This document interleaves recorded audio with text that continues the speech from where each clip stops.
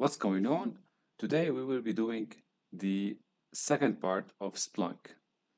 The room name is Splunk, and we in the last video we did advanced persistent threat or task 5. In this video we will do task 6 and we will answer these questions. Of course, as you know, the objective is not to just get the answers. We are more interested in walking through the procedure and how to use Splunk to investigate events and construct chain of events or construct timeline of how the attack has happened. So basically, in the last video, we did that for APTs. Now in this video, we're gonna take a ransomware as an example, specifically Cerber Ransomware. So if you open the virtual machine, after you deploy the machine, you will be able to see the scenario here. Of course, get back to the last video if you want to know how to start with the machine.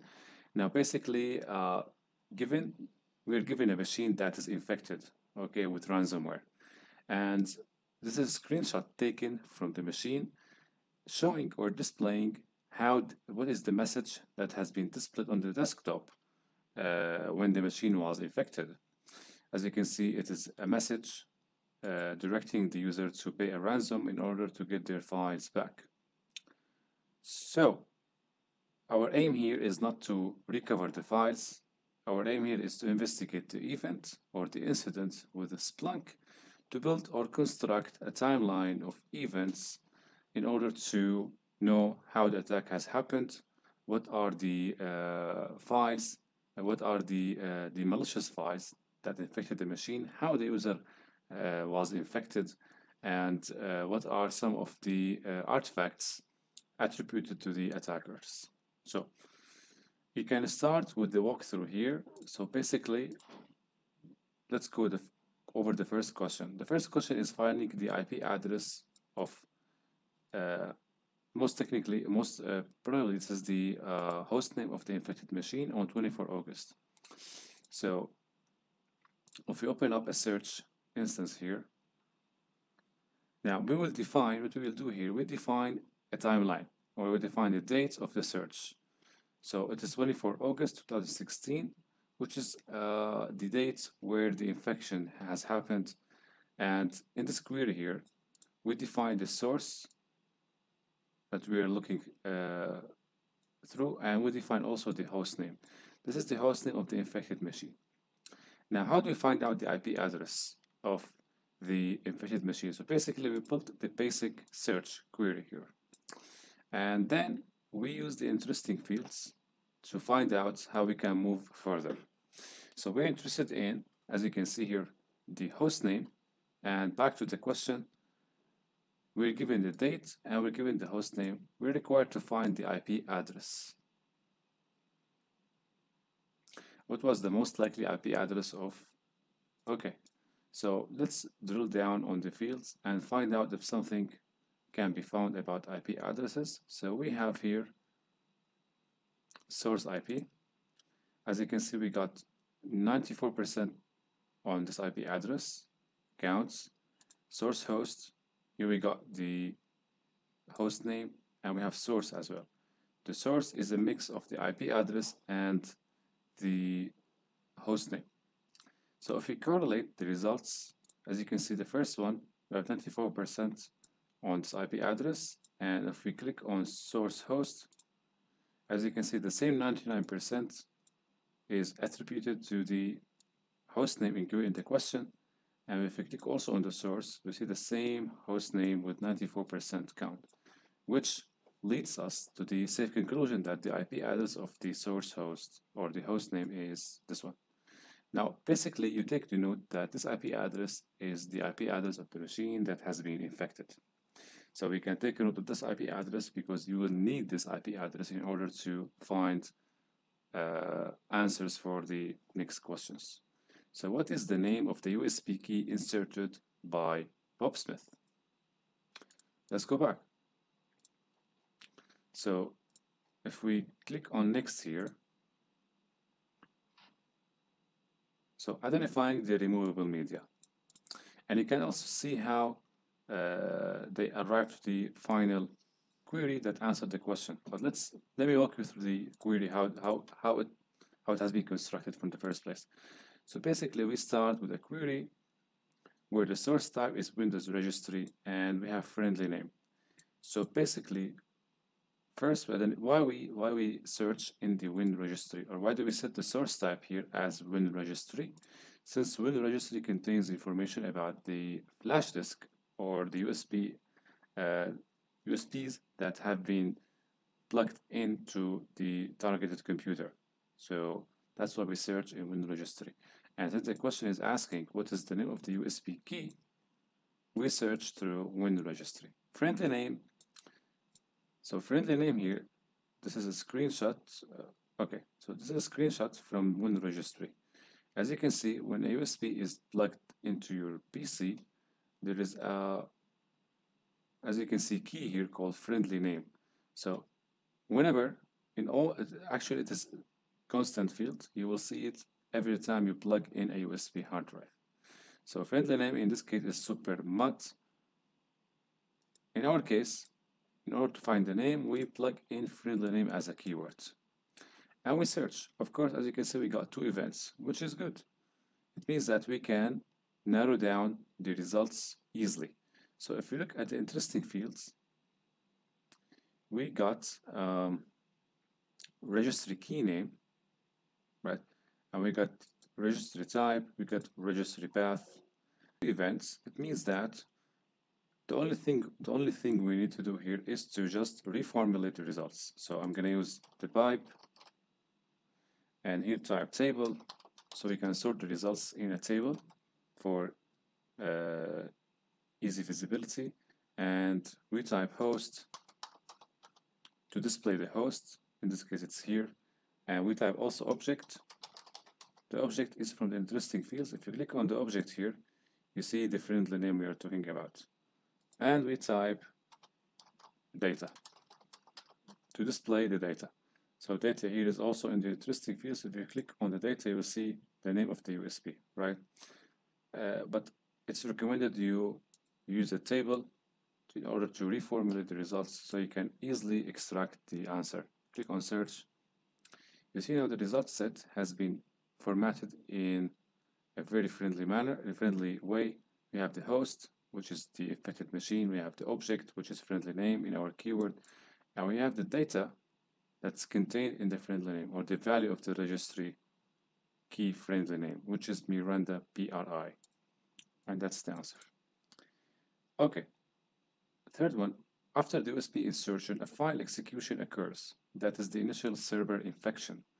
This file execution creates 2 additional processes. What is the name of the file? So a USB has been plugged and a file has been executed. What is the name of that file? Okay, but actually the owners of the challenge, they give you a hint. This file execution creates 2 additional processes, which means that you may need to search through the executed processes, right, to find the answer. Let's get back here. So if you leave everything as is, but we're gonna reconstruct the query and define Windows System Monitor as a source type. Since we are looking to find information about the processes, so we're gonna click on source type, define sysmoon, and then we're gonna define the host. In this case, the host is the affected machine. Click on that. As you can see, the query is being populated every time we click on a field here. And then we come to the manual work. So since we are looking for files not in the affected system drives, right? We look in the USB, so we define double quotes and type here D, and we type double backslashes. So basically, why do we type D? Because D is the most probably D is the drive letter for the USB. 2 backslashes because we want to avoid, because 1 backslash is an escape character. 2 backslashes make sure that the query is executed correctly. So here, as you can see, we look in the system monitor logs for the host and everything with the drive letter D. and then we sort result by the oldest. So we want to see what was the first file that has been executed. Search.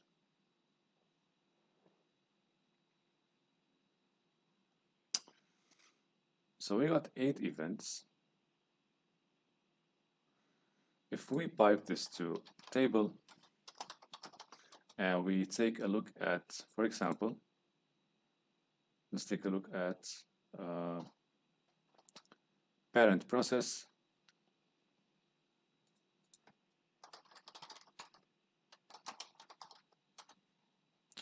And we would also like to see process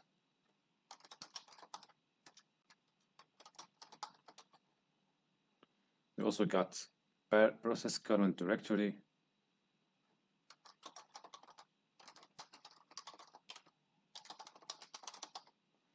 also host, or let's put the host here. Let's see if we can put a field for, there's something about drive letter. This is a computer, click on that. Nope. Current directory. Yeah, we can also add current directory here. Host. Current.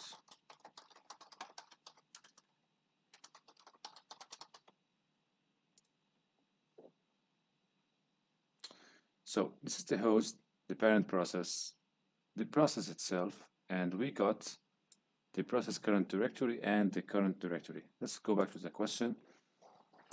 After the USB insertion, a file execution occurs. What is the file name that has been executed? So basically, I'm going to remove this one. And then, yeah, actually, we should have kept this. Keep it, reverse. So reverse. So as you can see here, the first event was the parent process was explorer.exe launched. As you can see here, Microsoft Word has been launched from or invoked by a file in the flash disk or the USB drive. The current directory was D and the current directory was D. If we go down, after the Word file has been launched, as you can see, it becomes the parent process, and then we got another child process here under it. And this child process becomes the parent process, and another child process under that, which is VBScript. And then we got chain of child and parent process. But the first one was a Word file with the extension .tm, right, that originated from the flash disk drive. So that's we can safely conclude that this is the file name that has been executed when the USB has been inserted. There is another way to find the answer actually. If we use the parent command line and command line in our query. So if we're back, search,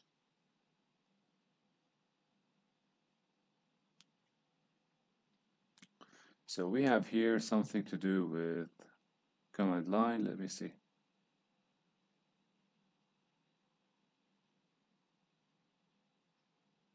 Yeah, we don't have, but we can build a query ourselves. Yeah, we have command line. So the command line shows the command, right, that has been executed by the process itself. So we see here all of the command line. So we can use that to find out the file name. So basically what we can do here, we can remove D and type command line equal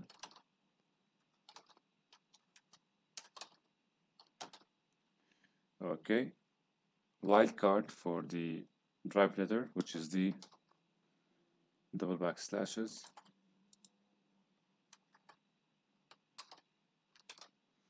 okay, and or we can either use the command line or parent command line, one of them. Let's see if we have parent command line here. Yeah, we have one, I guess. Parent command line. So parent line equal to same. So here we look for in the host here, we look for a reference to the drive letter D where the command line starts with something in it that is reference to drive letter D, right? So we can find out what was the command that has been launched and by which file or which process. And then we finish this table to format the output time to show the oldest event. And we also add the command line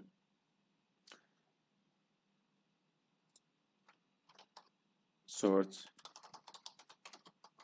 by oldest results, or by the oldest. Let's check out the results.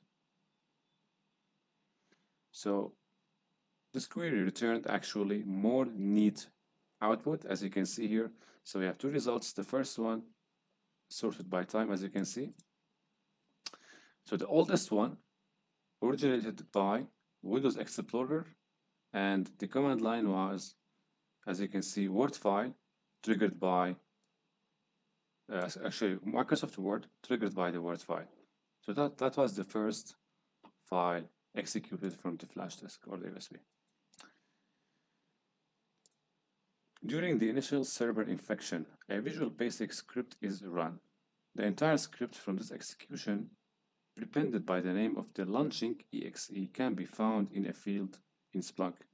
What is the length in characters of this field? So here it's saying that we got a Visual Basic script that has been launched, and this Visual Basic script has been launched by a file or executable file.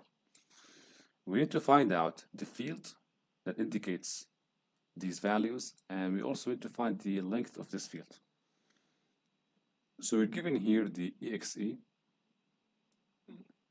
that we need to look for executable files, and we need to see what are the subsequent actions taken by the executable files. So we're back to the same command here, but what we'll do here, we'll modify the command, keep the sysmonitor as is. Let's see here, and search for .exe, everything that starts with or ends with .exe.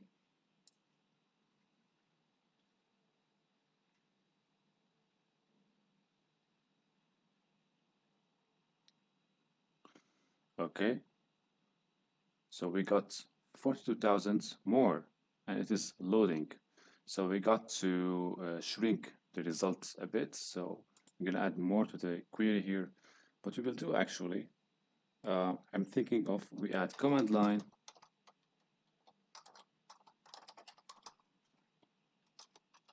so we need here to put or display all of the fields that has command line in it, all of the fields, and we define the host, which is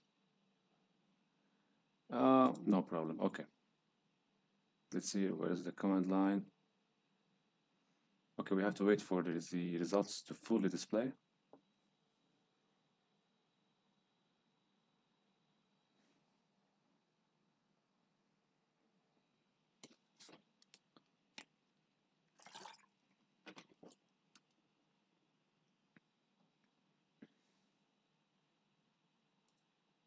So we got 101,658 events. If we take a look at the interesting fields, what we can use to further narrow down the results query, there is no command line, but we can put it ourselves actually. So let me remove the host, or keep it. Command line equal star. So I want all of the fields to be displayed that contain the command line, and here I'm gonna put event code. Let's see if we have event code here. We have event code. Okay, so what are the values? 73215. Since this is a process creation, we're looking for 1, so put here events, or click on that. Actually, you don't need to type it manually. 1. So event code 1 now, And here, as you can see, the field command line has appeared. Let me click on that. See what do we got. Okay, I'm gonna add it myself. Command line equal star. So the query became like this. So we're searching in the system monitor logs, where the host is the infected machine, for executable files, and also where the for events that reference process creation, and display all of the fields that contain command line in it. Now that's the result. Now comes to the format. So we use the eval command since we're interested in finding the length of the field or the length of the characters contained in the field. So we will use the eval that contains mathematical functions, length equal, yeah, it's here, command line. Let's see here. Oh, we need a table. So table, display command line.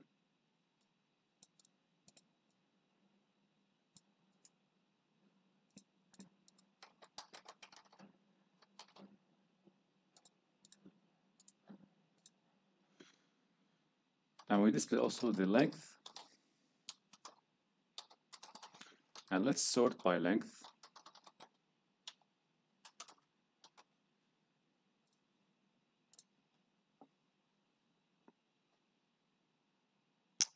Okay. Still not finished yet? Finished. All right. So we don't have anything here, right?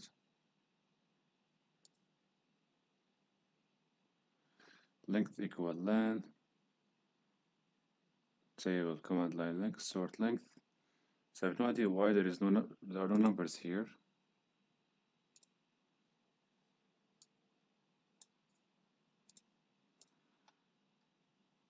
Okay, so the first one was task scheduler. I'm not sure that we are looking at the right place because here we don't have, yeah, there are no numbers, nothing. So index, source type, Windows event logs, operational, looking for executable files. Okay, what about if we search? So here command line equal star, event code 1. All right, let me click on that, see what we can find here. Command line, okay. Event code 1, parent process,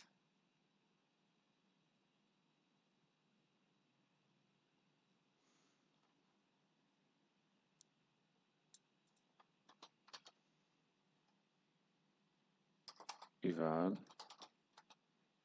Let's calculate the length first and display, say display table length.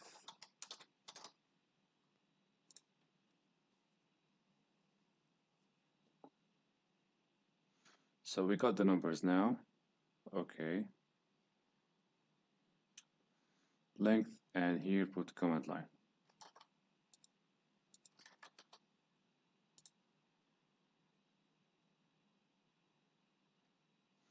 Okay, we finally got the numbers.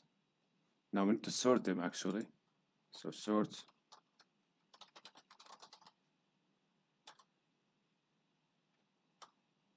length.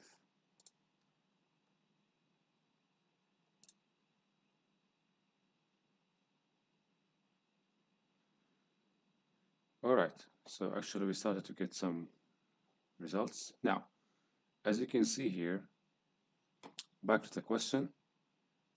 During the initial server infection, a VBScript is run. The entire script from its execution, prepended by the name of the launching ASE, can be found in the field in Splunk.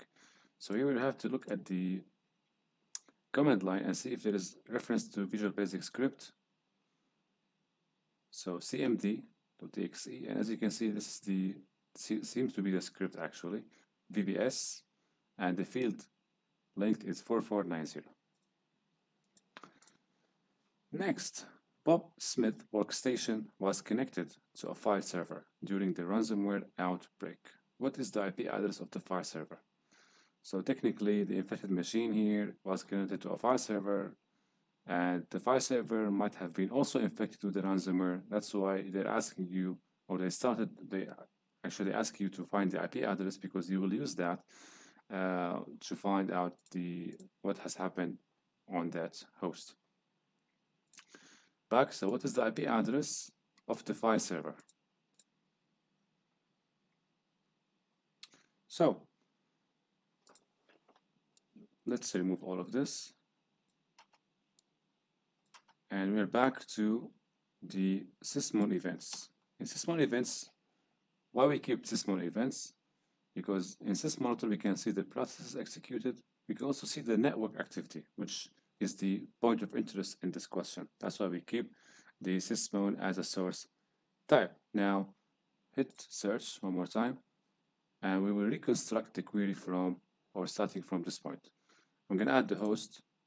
So the host is, this is the host. And then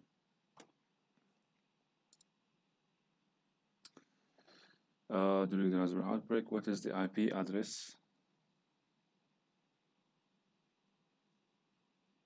Okay, let's see what we got here.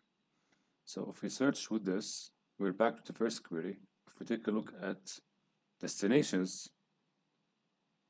IPs, many destinations. Okay, here. So we get this host name, right? As you can see, is among the destinations that have received traffic from the infected host. If you scroll down,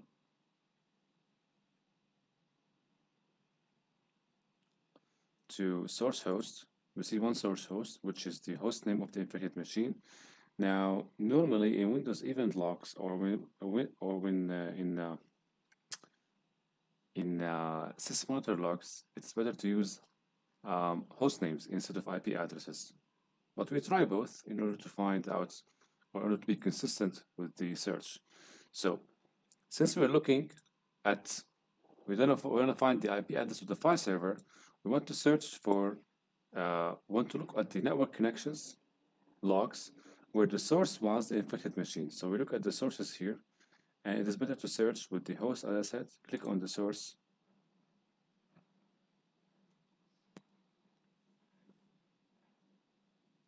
Okay, now we see all of the logs, all of the events that reference all of the network connections originated from the infected host here, using it as a source. So we can find out what are the destinations. If you click on the destinations here, IPs, click on destination to display the host, we can see the host name here, but we're not sure yet that this is the host name of the file server. That's why we will use mathematical capabilities in Splunk. So pipe to stats count by destination IP.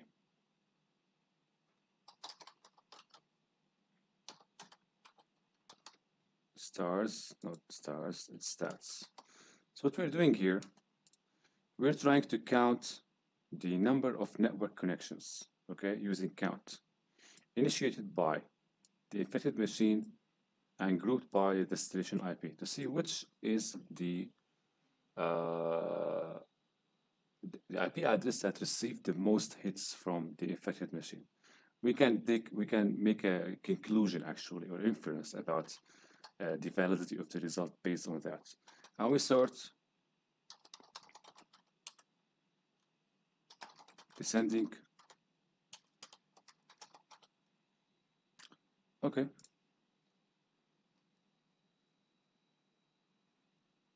Unbalanced codes. Where is this? Oh, here. Okay.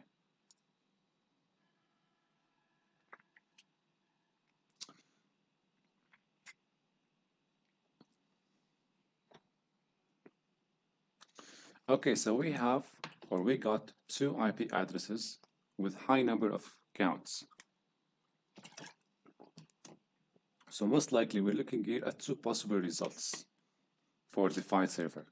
We got the first one and we got the second entry, but we need to make sure. So one way to make sure, or one way to make your results accurate, we have to look more than or use more than one way to find the answers. So we take a note at these IP addresses, all right, and then we construct a new query to find answers, right, using different ways actually. So basically here I'm gonna remove the query here and use different source type. If back to events here, no events, okay. So here, remove this one and type Windows Registry, Win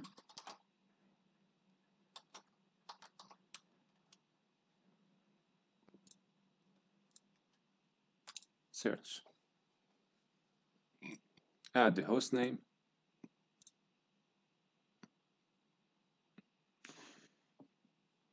So we will look in the Windows registry for the keyword file share, because when you connect to a file share, this is locked in the Windows registry.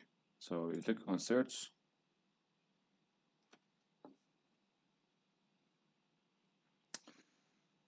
Okay, how many events we have? 818. Okay. Let's see the interesting fields here. What do we got? Destination 1. Okay. Let's look at the source. There is no source. Yeah, this is the registry actually.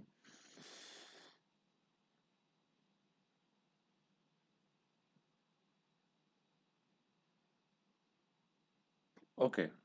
Seems like, as you can see here in the events, we have one entry for this IP address, and we have on the right we have file share. So I have repeated events here, as you can see, mentioning or referencing file share or an attempt to access a file share on this IP address.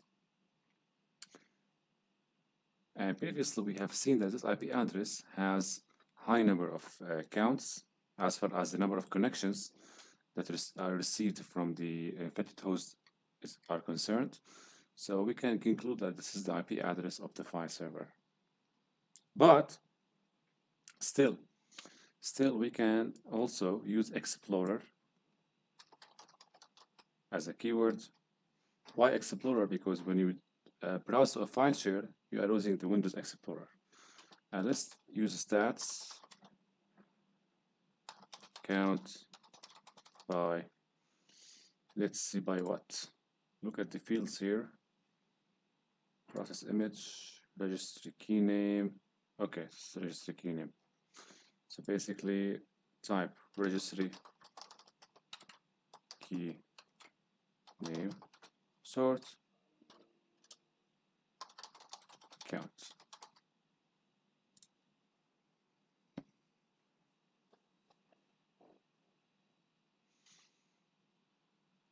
No result. I think this is wrong. Let me correct this. So we have 818 count for the attempt here, attempt to access a file share. If we use here, instead of Explorer, use file share, you may get the same result. Yeah, the same. So 1818. But using Explorer, you see also other entries, right? Give you the ability to compare results and correlate events. So as you can see, this one is the right answer. So the IP is 192.68.250.20. Next one. What was the first suspicious domain visited by? Okay, so here the question is, what are the domain names that have been visited by the infected host? So it is asking here specifically the first suspicious domain. So let's go back, and here we need to change the query a bit. So remove all of that, and we will change the source. So the source will be now, instead of window registry, we're looking at domain names. So we need to find that by looking at the stream DNS source type. So stream DNS. And then search. From that point on, we can rebuild the query. So the source here in this case is the host or the infected host. Look at the source here. So if you can find something about the source, so source. Okay, add this to your query. And also add, since we want to find the domain name, we want to find the record type. So record type in this case is a record.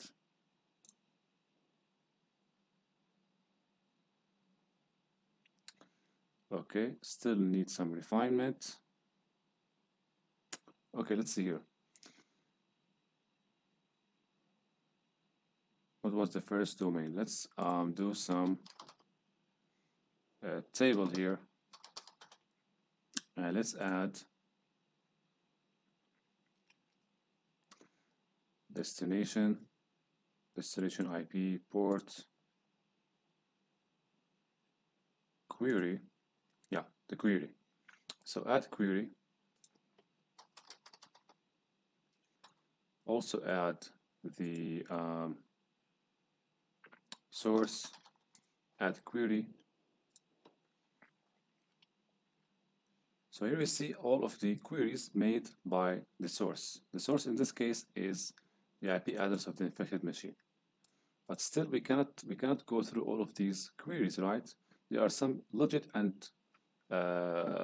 legit domains actually that cannot be queried by a typical malware or ransomware. Although it's possible, but it is rare. So we need to get rid of these whitelists. So we'll use conditions or conditional statements to hone and refine our query. So we're going to remove this one and type here use not. So not will do some exclusion. Query equal, or yeah, query equal, say everything that ends with Microsoft. And since Splunk has implicit and, you don't need to type and, so just type or query.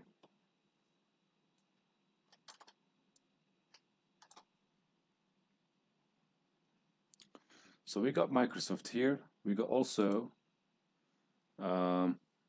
bad, there will be bad, or this one as well, or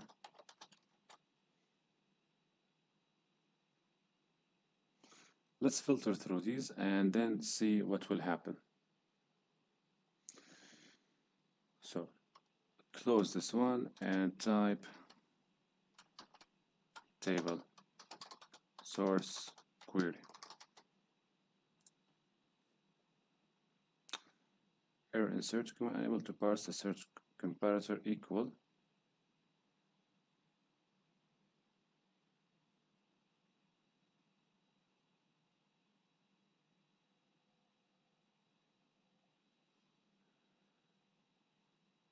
The search job has failed due to an error. Comparator equal is missing a term on the right hand side.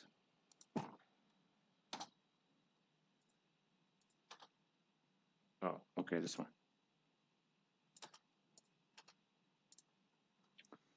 Let's see now. So we still got Microsoft here.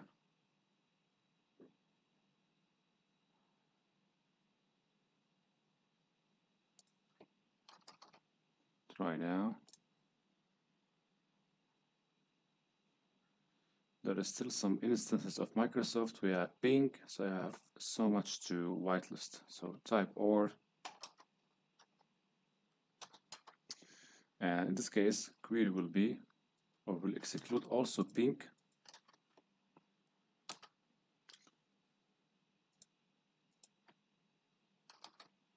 Ping.com. Oops, we have dot.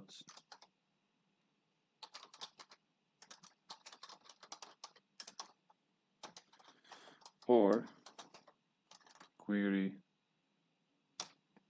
let's see here,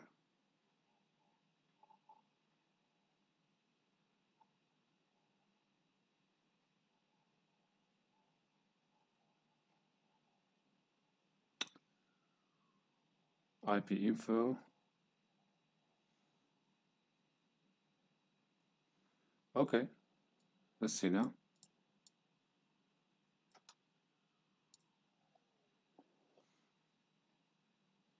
So there's no ping, but still we got Microsoft. I forgot .com actually. Yeah, so we got rid of Microsoft now, and also here .com.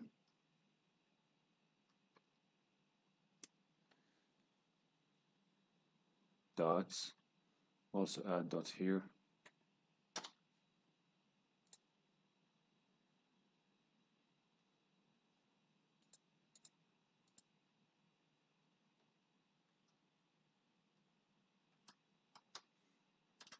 Okay, let's remove the dots. Okay, so right now we have reasonable number of results we can look through. So table, source, query. So we display the source, we display the query, but still we need to use time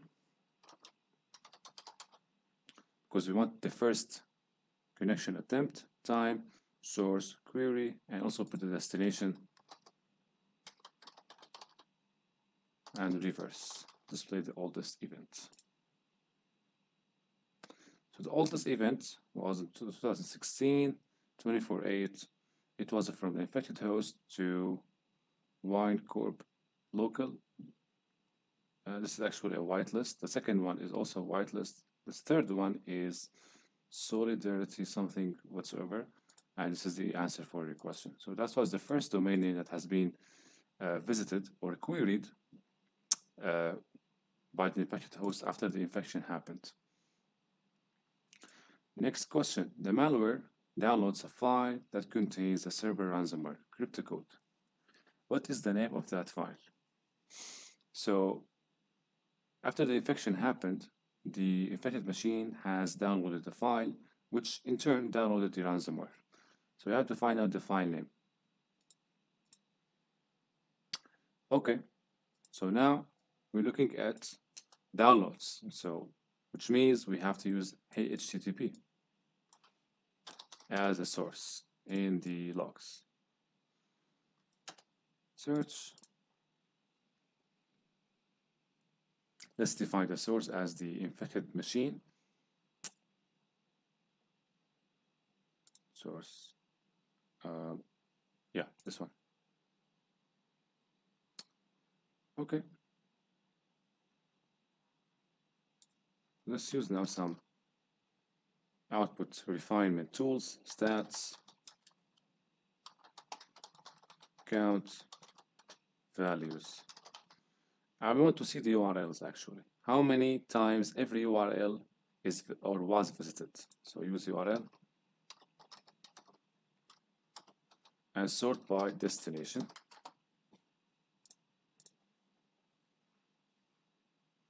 So we see how many times every URL is visited, okay, and we also see the destination, but we need to sort this more. So what we will do here, actually it is sorted, but let's click on this, Microsoft shell.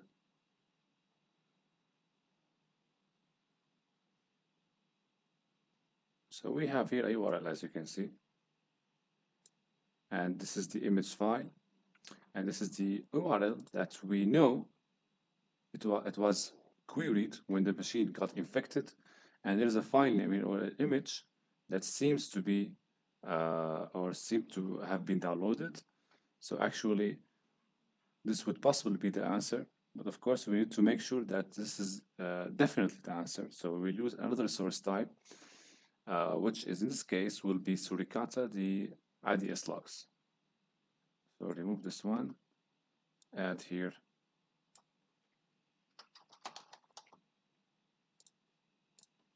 we just want to make sure that actually this was the correct file that has been downloaded. Source is the IP address of the infected machine.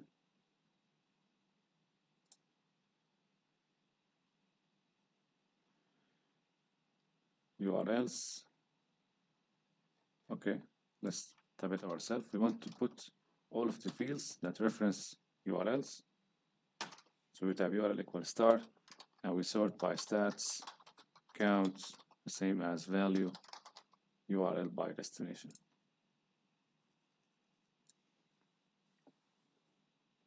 So what Suricata has to say? So we see some correlation between the results. As you can see, the same file name has popped up here. If you scroll down, also the same file name has appeared in the IDS logs. And this was a domain name that has been queried when the first infection happened. So safely now we can conclude that this is the file name that has been downloaded, which in turn downloaded the Cerber Ransomware. Next, what is the parent process ID of temp? So the question seems to be originating from a different perspective. What temp has to do with everything that we have done so far? So let's get back and see here. So since we're taking a look at the processes, we're gonna get back to our old friend, Microsoft Event, Microsoft sysmonitor logs. Source type. And simply, we will take the file name and use it as a keyword in our search.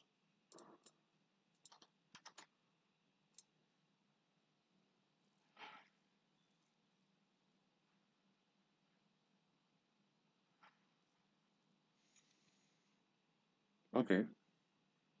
So we see now all of the events where the temp file has been mentioned.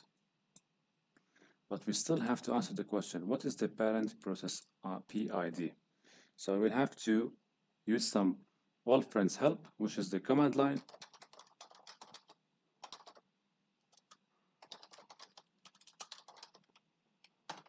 Okay. And then use the table to formulate the results. So we're interested in finding the process ID, parents process ID. So process ID here, parent process ID, and parent command line.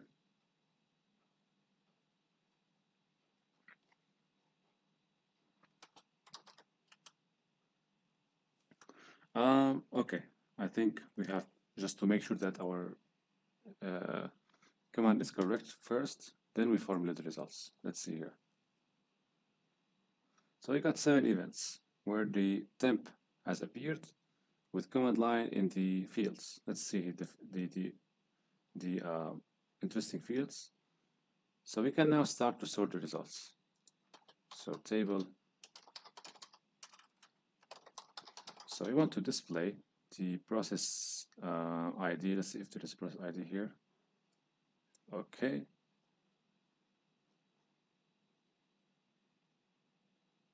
Process ID. Yeah. So process ID.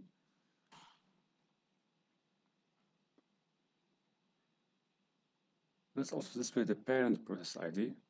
We're also interested in that. So parent process ID and the command line, parent command line.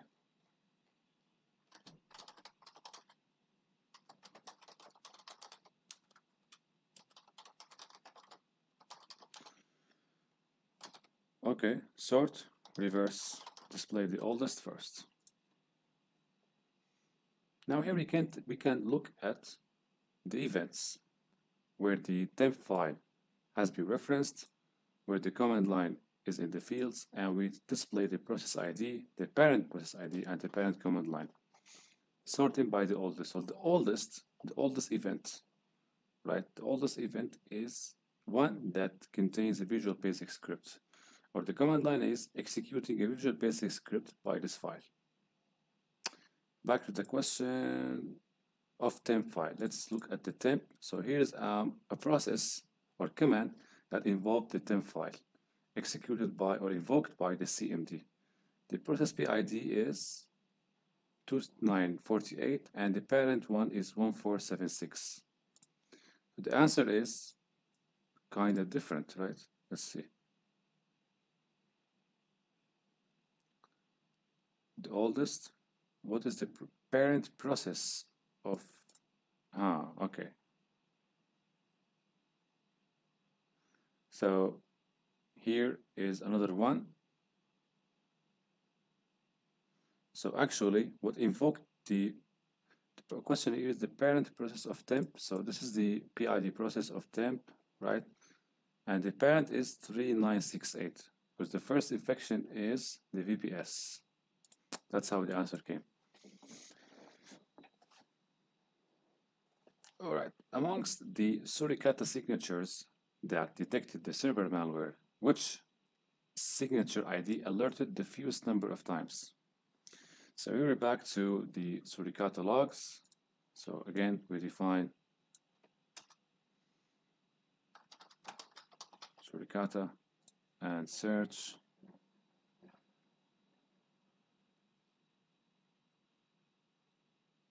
Okay, so we were looking at signatures. So you had to find out signatures and signature ID in the interesting fields.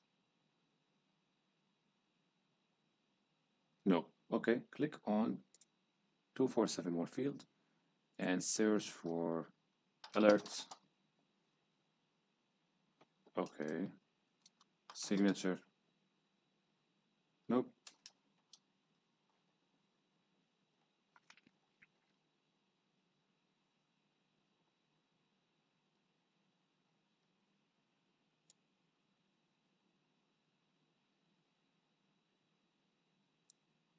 So I don't have. If you don't have them, let's look one more time.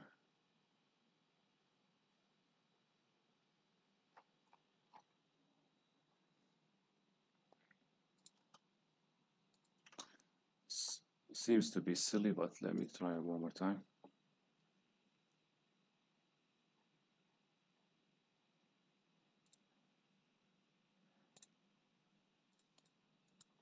Anything about signature?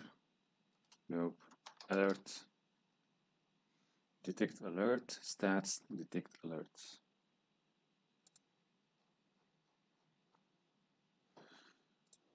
Amongst the suricata signatures that detected the Cerber ransomware, which signature ID alerted the fewest number of lines? But we don't have the signature ID as a field here. So how can we search with it?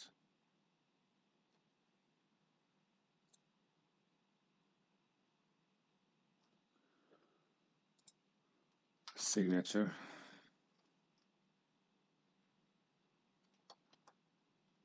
Or alert, but signature. No results.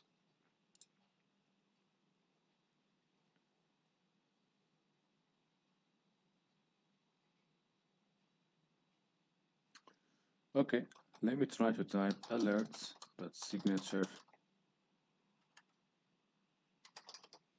equal.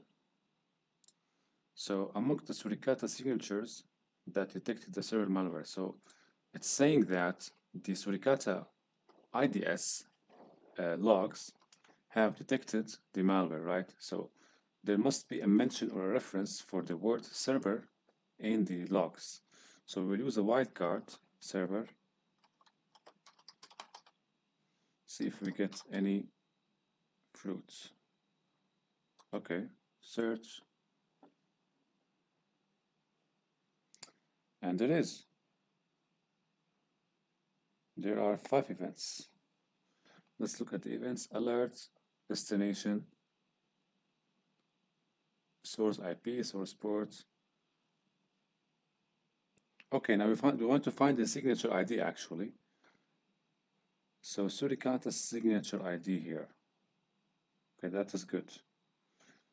So the question is finding the signature ID that alerted the fewest number of times. So all of these signatures have alerted for the presence of the ransomware. We want to find out the one or the ID of the one that has alerted the fewest number of times. So we will use the stats command, count by alert signature, which is here,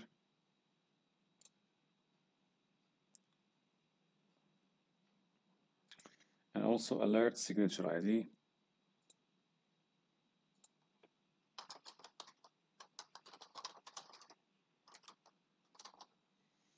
Okay, so we count the occurrences of the signature ID and the signature, and we sort.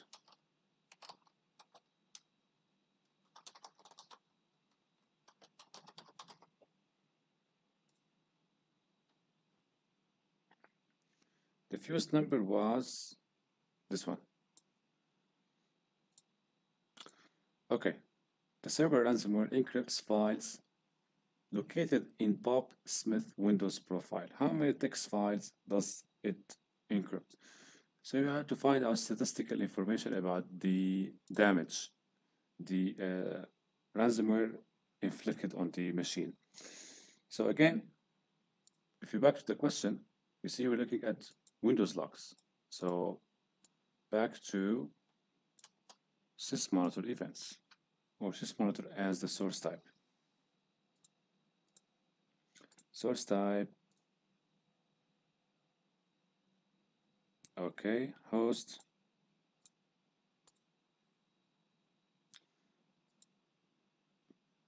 okay. Now, back, the Cerber Ransomware encrypts files located in Bob Smith. So you're looking at event codes or event IDs that are related to files. So let's see the event codes here. 3721. 5, 6. So knowing the description of every event code, okay, 2 means file time create or file create or file modify. Let's click on that. Event code 2. And let's look at the fields. So there is something that has to do with the type of file that has been touched or has been modified, created, whatsoever. Target file name. So here we can see we have photos, XML files, whatever. So we'll use the target file name in the filter. So target file name. But we have to use more filtering in order to narrow the results for file names or files that have been encrypted in Bob Smith Windows profile, which happens to be in the C directory. So equal to C, and don't forget the double backslash.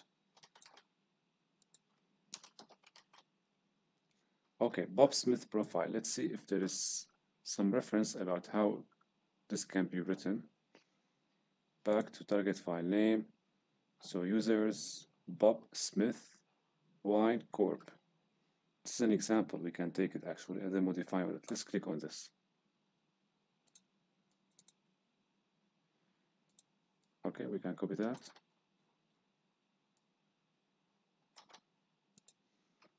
Double quotes.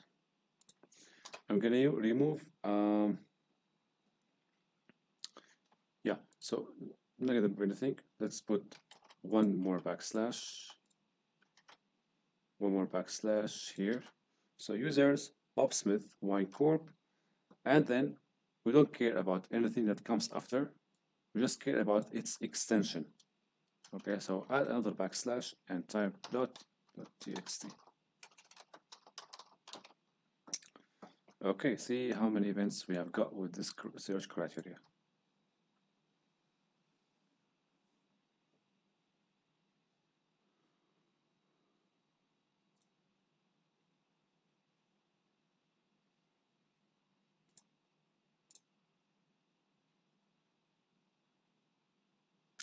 Still searching.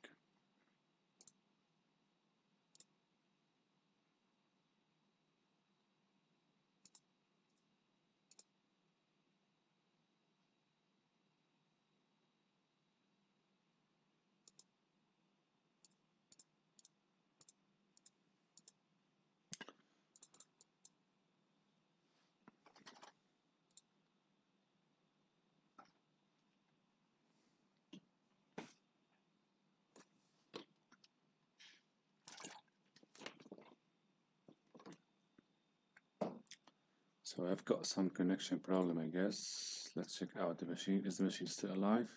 Nope. It has died. Start the machine.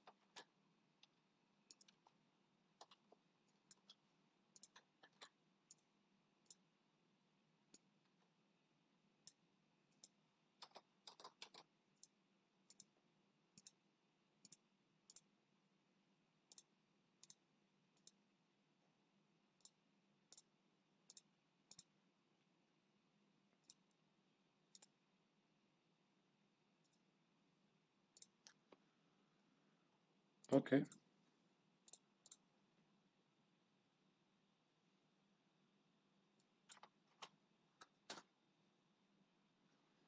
Unable to connect. One more time.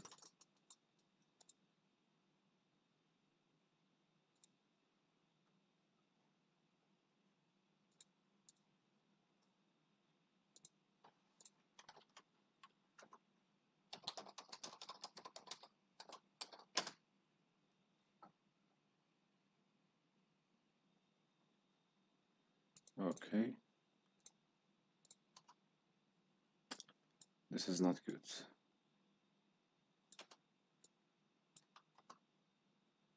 Yeah. So I don't know why this happens.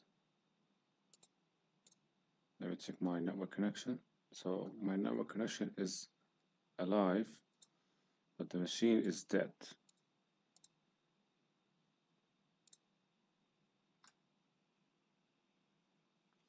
Let's give it a couple of seconds to make sure it has started properly.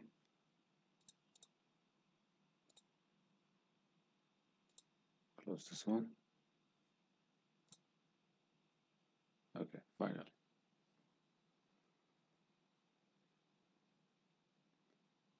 So fortunately, the comments, we don't need to type the comments from scratch. I have them logged on my machine, so I'm gonna just paste the last command or the latest command we have just worked on.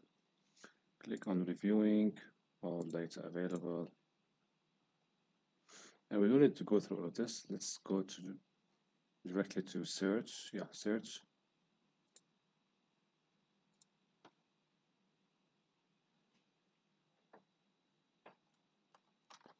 So this is the latest command, run, and select 24 August. Do not remember the date actually, so I'm gonna go to ransomware here.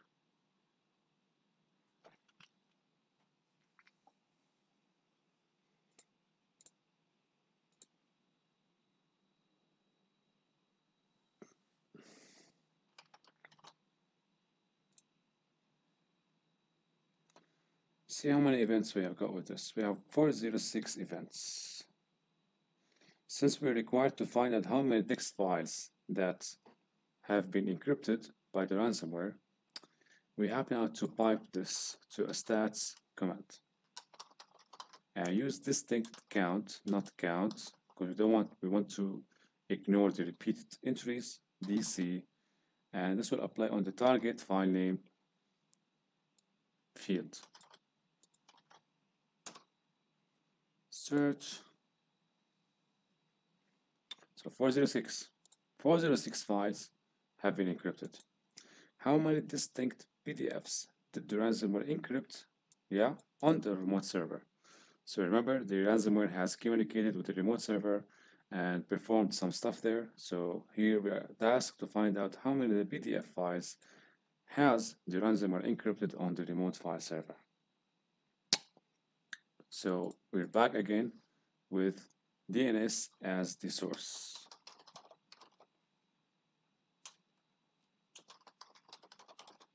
DNS.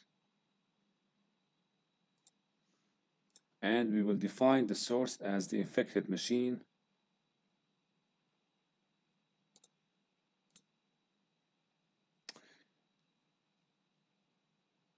Also define the record type to be A. Where is record? Record type A. No, this is not good. No. I mixed this with the yeah. So here, are we looking for a domain name, right? No, that's domain actually. It's PDF files. I mixed this with the last question. So how many distinct PDFs did the ransomware encrypt on the remote file server? So here we need to define not DNS and the so as a source type. It could be Windows event logs. Win, and here we define wildcards. I only type PDF, see what we can get with this. Okay, so we got some events. We have now to refine the results. So use the destination field here to mention that or to reference the remote file server. So in this case, the remote file server is this one, B9041. Yeah. So this one could be the destination or should be the destination, and the source is no. Here, the source IP or the source address. If we got anything with that, source address is the infected machine. Here we look at the events where the destination or the source is the infected machine, destination is the remote file server, and where a PDF file is referenced. The source is Windows event logs. So we got like 525 entries. Now the question is, how many distinct PDFs? So all you have to do now is to use the stats. Stats DC. DC on what? DC on relative file name, because it is the field referencing the file names.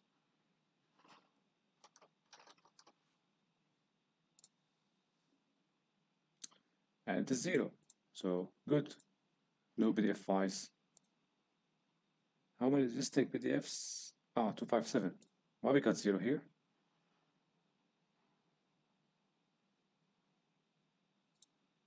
I answered with 257, and here I got 0.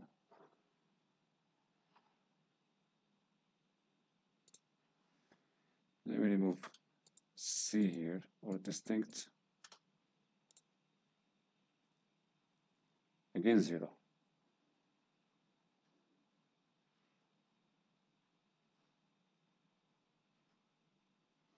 But we saw more. Let me okay. Search. So you got many events referencing file names in PDF, as you can see, but for some reason I get 0.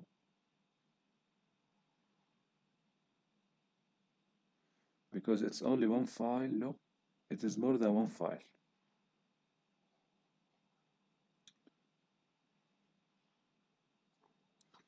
Let's use this one. Stats DC. Relative file name. Relative target name.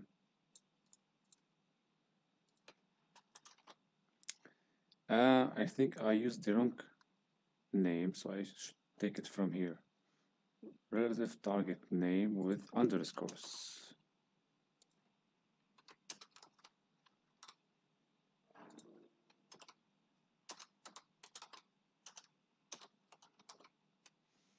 Search and 258. Here we got 257. So I think it is the source address that we removed.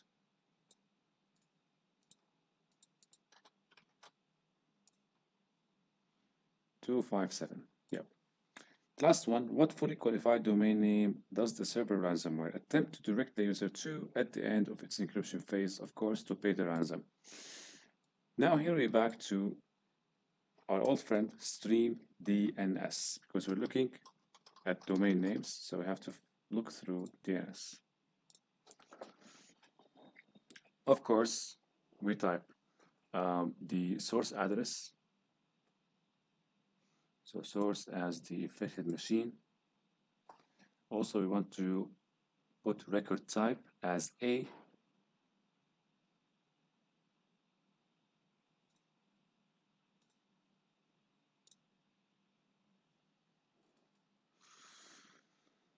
Okay, now this query will give us all of the domain names or all of the DNS queries originated from our infected machine. And if you remember, we implemented this command or executed this command before when we were trying to answer which question?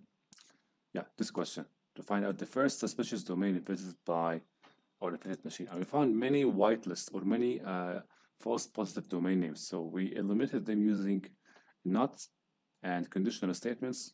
We're going to use the same list here we used previously. Don't panic, the same list, just to whitelist the IP addresses, whitelist the, yeah, I'm trying to speak and demonstrate, and I removed some stuff. Query equal, yeah. Trying to remove just the false positives. And we pipe this to table time, and then the query itself.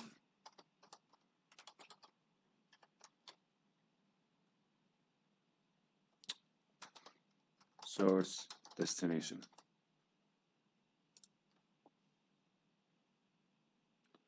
So as you can see, we got this one that was first visited, and the last one was this one.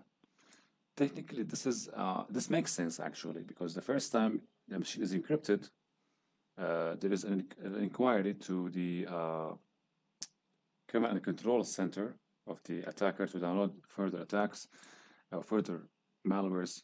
But the last domain that could be visited by the victim is the domain actually to which the victim needs to pay the ransom.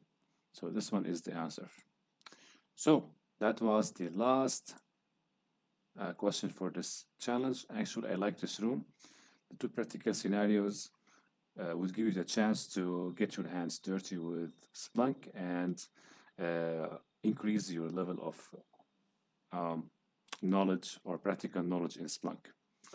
So we will do more Splunk, of course. This is not the last room, so stay tuned and thank you for watching.